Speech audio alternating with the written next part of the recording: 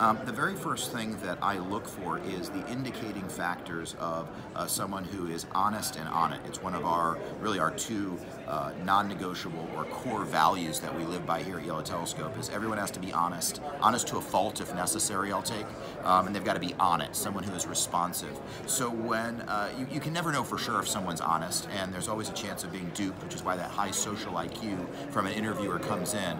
But certainly it is possible to get a general sense from someone in the way that they ask questions, in the way that they answer questions, that they're being forthright. Is their resume consistent? Does it look like they're obfuscating aspects of it?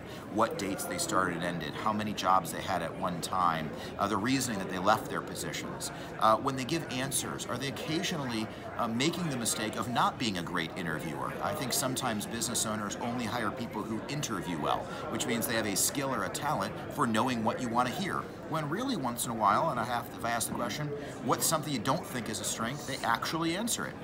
Even if that individual maybe should have said, well, my biggest weakness is that I just work too hard sometimes, which just reeks of BS.